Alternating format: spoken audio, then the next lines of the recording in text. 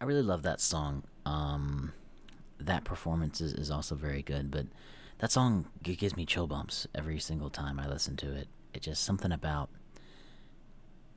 the story that it tells, and I realize this the older that I get is how much you sort of didn't appreciate and would give anything to escape to those days when you were just a dumb kid, when you could just when you were driving in your car, speed so fast, felt like I was drunk, you know.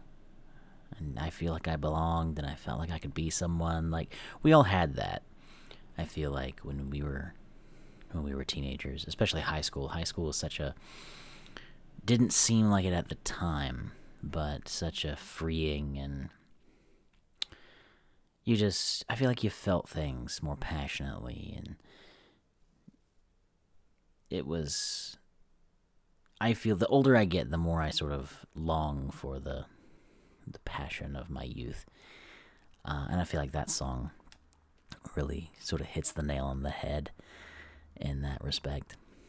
Anyway, this next song that I've got for you is by a band called 10,000 Maniacs, which is a lot of maniacs. The song is These Are Days. It was released in 1992 and was off the album Our Time in Eden.